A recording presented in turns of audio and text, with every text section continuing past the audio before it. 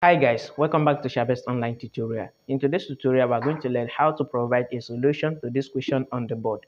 If you are new here, consider subscribing to my channel and also follow me on Facebook, TikTok, Instagram at Shabest Online Tutorial. The question on the board read, if n is equal to 2n plus 5, then find 2n minus 15.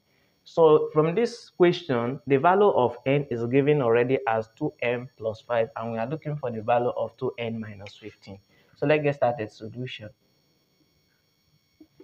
So the expression we are looking for is 2n minus 15. And recall from the question, n is equal to what? 2n plus 5 from the question.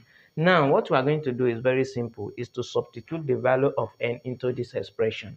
So we're going to write what? 2, then in place of n is going to be what?